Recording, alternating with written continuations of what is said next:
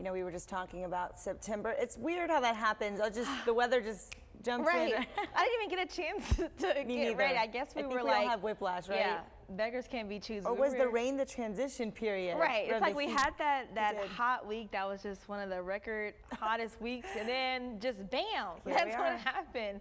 But yeah, like you mentioned, Alexis, we're in fall and temperatures are reflecting that, and we're also still in hurricane season, which is what we're also paying attention to outside of just the cold front that we're expecting today. 60% medium chance of development that we're watching in the Gulf, a little bit south of us, as well as a lower chance of development, 30% to the east of that. Once again, we're both tracking these systems, but the system that has a 60% chance of development, that wave, that's where we're really watching to bring us more of that tropical moisture and more humidity after our cold front as we head into this new week. Once again, 60% chance, something that we're going to continue to monitor over the next few days, but regardless of what that turns into, moisture is still going to be on the way outside of that cold front that we'll see arriving this evening, pre-dawn into tomorrow. We see a stationary front also associated with that. That's going to also help to cling more of that moisture into it and bring that back into the coastal bend as we see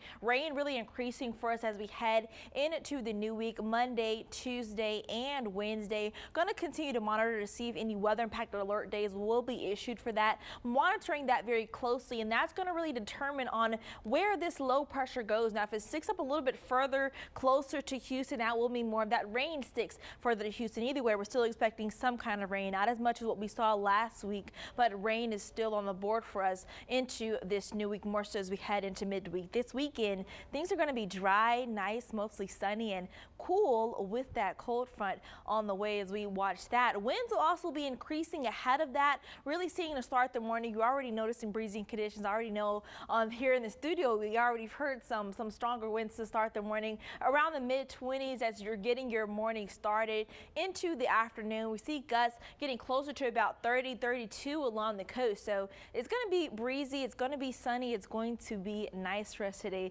We'll see sustained winds out of the north-northeast up to about 20, 25 miles per hour. And of course, that's associated with that cold front. North winds will stick around pretty much throughout the entire week, even tomorrow as well as we head into our afternoon. Not as high as of gusts, but still about 25 miles per hour for your Sunday morning. With these winds, we also see some increased risk and some warnings that you need to be mindful of on the water. There is a high rip current risk for us today. We'll see those waves around 5 to 7 feet, and even those periods getting close up to about 8 seconds at a time. So definitely want to be mindful of the hazardous conditions out there, along with some warnings issued by the National Weather Service, small craft advisory, as well as a gale warning on the water here for us. So some things to keep in mind, and we'll have some nice conditions, sunny skies, but want to definitely be mindful of the hazards out there if you are heading to the beach today. Besides that, temperatures are going to be nice with this front moving in. 69 tomorrow morning.